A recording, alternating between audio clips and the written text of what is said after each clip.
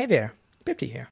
Welcome to another short tutorial about logic in Mindustry version 6. This time I would like to show you a better way to generate random numbers.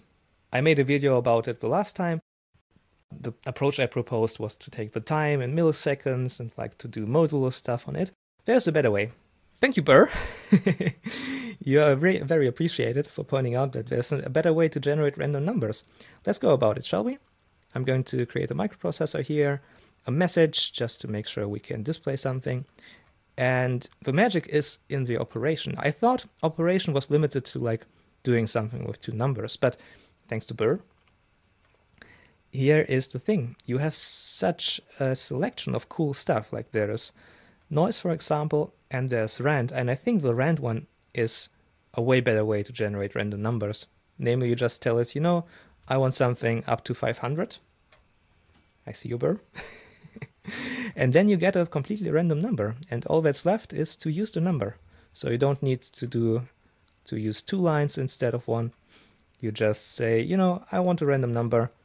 And you're getting the random number. It's even a decimal number. I didn't know this one. If you want the random number generated this way to be,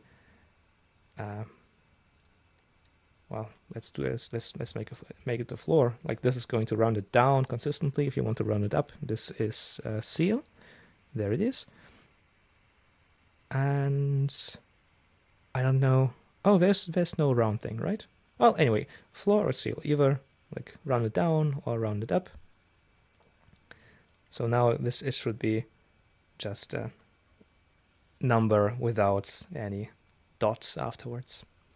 All right, so don't forget the operation thing can do more than just combine two numbers and do arithmetics. And this is a really nice way to generate random numbers. I hope you learned something. I sure did. Thanks again, Mr. Burr. And I'll see you in the next one. Bye.